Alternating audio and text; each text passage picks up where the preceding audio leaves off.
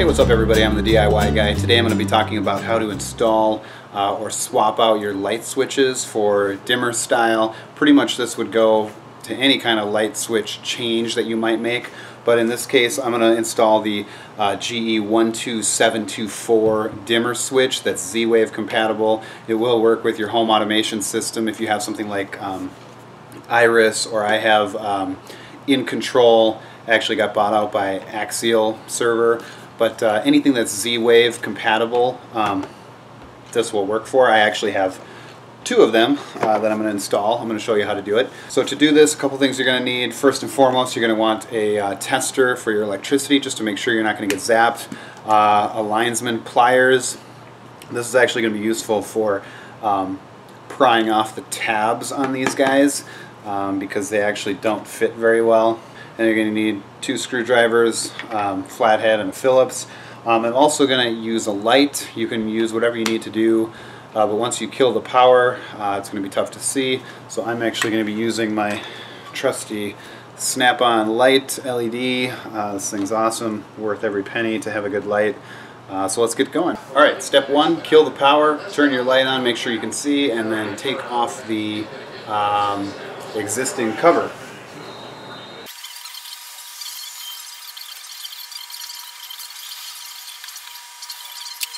Alright, next thing you're going to want to do is test it with your tester. I'm good to go. Next thing you're going to want to do is take out the existing light switches.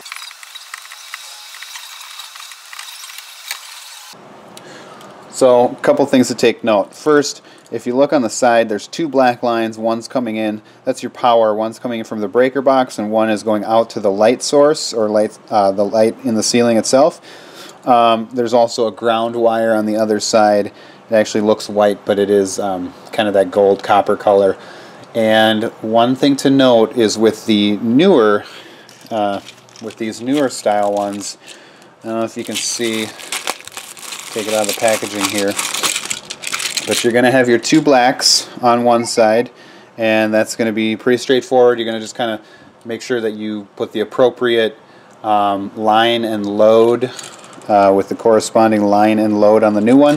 But you are going to need to note that there is a neutral requirement on this. So that's the white wire. So you'll see, and you might run into this too, but I wired mine, I kind of daisy chained all of them together up here, but I need to now pigtail from that neutral group. I need to get two pigtails that I can attach to each of these lights.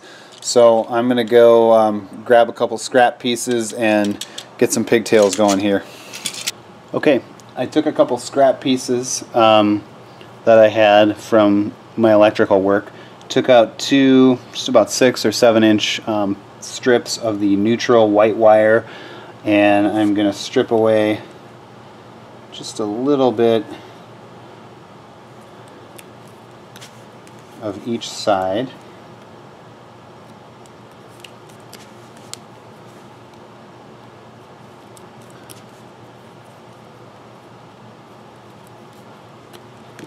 Alright, so now each one is kind of going to look like that on each end.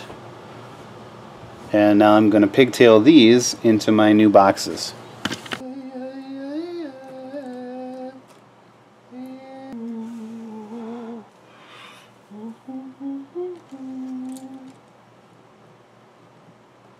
We did not know.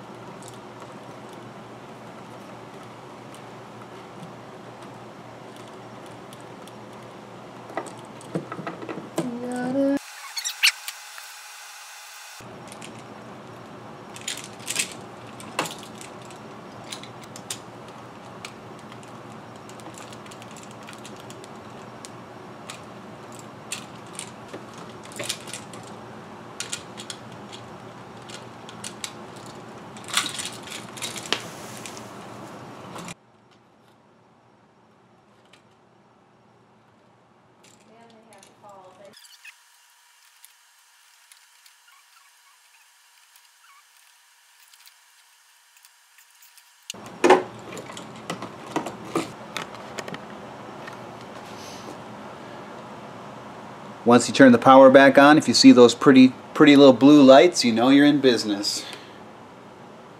Boom. Boom. And now they're fully dimmable.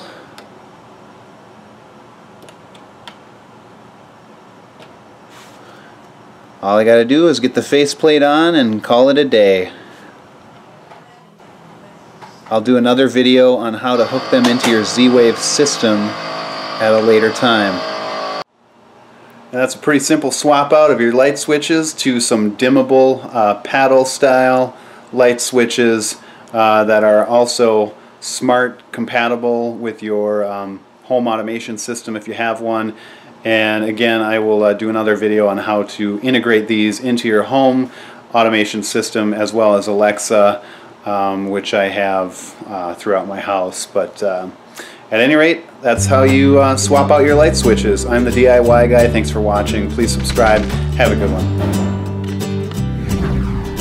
Thanks for watching.